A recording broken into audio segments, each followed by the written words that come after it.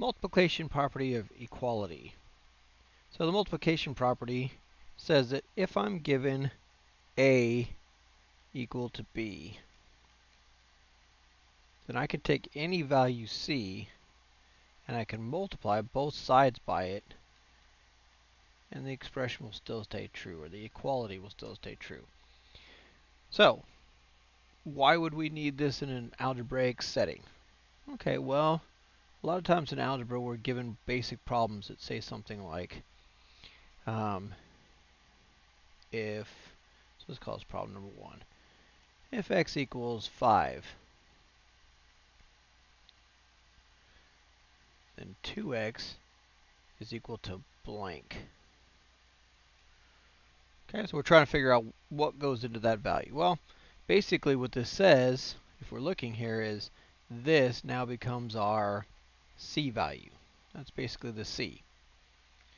Okay, so what it says is by the equality property, I can then take x equals 5. I can multiply both sides by 2.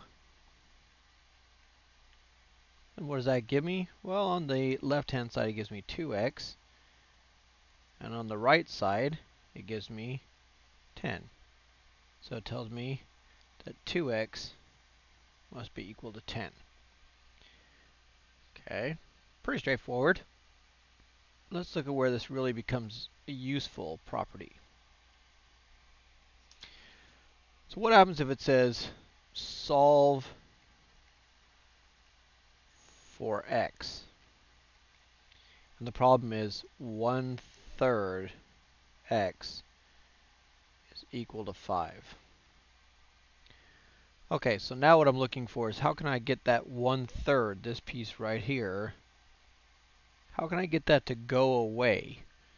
What can I multiply by in order to reduce that? Well, if I multiplied both sides here, multiply that by 3 and that by 3. Remember, you have to do both sides because we want to keep this balanced.